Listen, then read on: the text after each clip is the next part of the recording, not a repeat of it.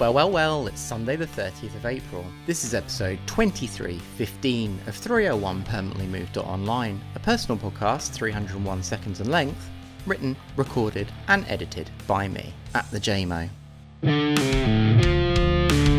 The artist has made sanctuary upon their little isle. Now they plant a garden. Let their creations grow roots in persistent mediums, for it is there the work can flourish on home soil, the deep soil of blogs and web domains. The artist can plant seeds here and watch them flourish. It is in this garden, sheltered from virtual storms, that the artist can do the work that transcends popular concern. The chronology of cyberspace has shattered old certainties, old methods overtopped by a ceaseless tide. The temporal fabric now woven by algorithmic sirens into an eternal now. A garden and a lighthouse. These are the things the artist needs upon their stable isle. The former a safe haven, the latter a beacon of guidance and consistency. So let the artist leave the garden and build a lighthouse upon Sanctuary's highest peak. Through future storms let it blink steadfast, cutting across raging seas. Let the light's rhythm be an anchor to the artist as well as to others. Embrace the cadence of a lighthouse and the calendar. Refuse to submit to chaos.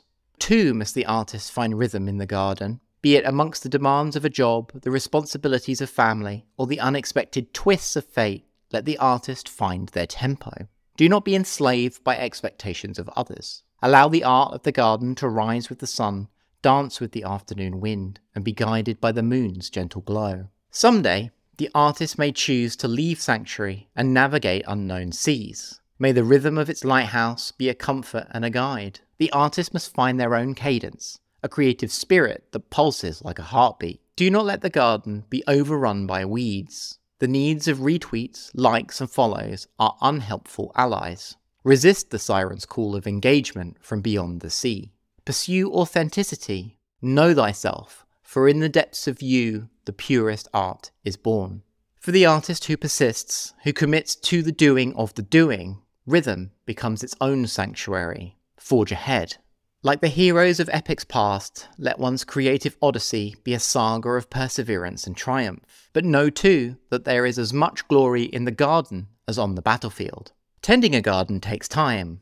Do a little every day. The artist must balance life's demands with the call of creative passion. Work in the garden is always calling. There is always more to do. New work, when planted, keeps older work alive.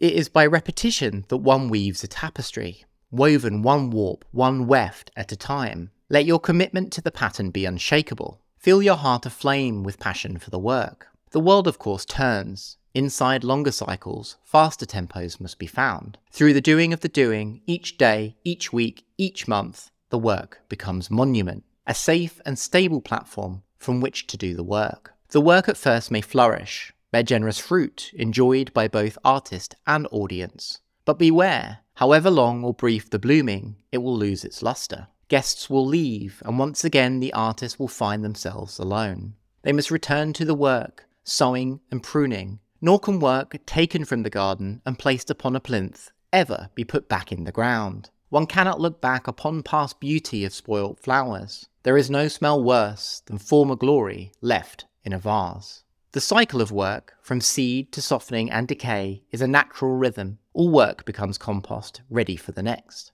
This is how the platform of the artist's safe soil is raised.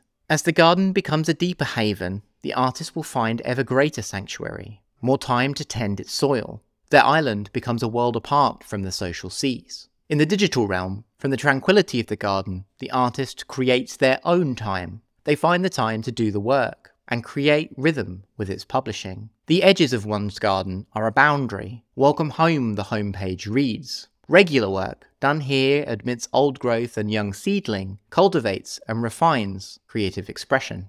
When rooted deeply in the soil, made up of past commitments and expended effort, the work will world its own world. The rhythm of the lighthouse may bring others to your isle, with whom share generously. Do not tolerate visitors seeking to grade and critique, for in one's own garden there is never a best in show.